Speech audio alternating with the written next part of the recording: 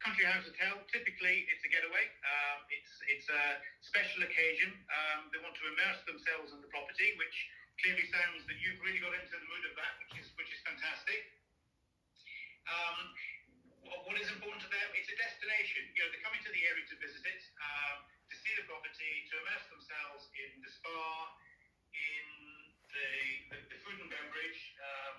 You know, the property is certainly a food-led business, and just the overall experience that we provide to our guests.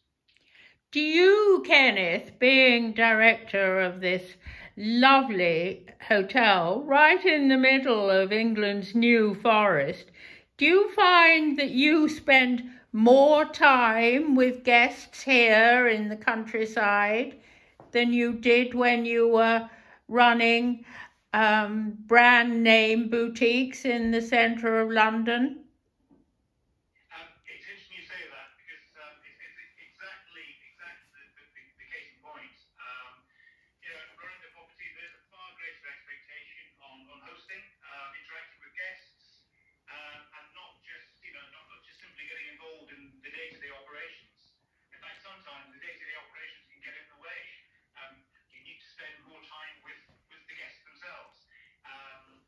And having come from having spent many years in London and now being out at Limewood, well, over 10 years now, it certainly took some time to adjust. But I feel that we've now got a great team behind us, and it's not just myself that does the hosting.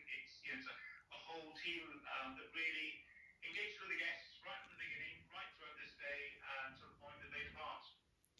Kenneth, it's just a delight being here, and I can't wait to get into that deep soaking tub here in Suite 3 at Limewood in the middle of England's New Forest.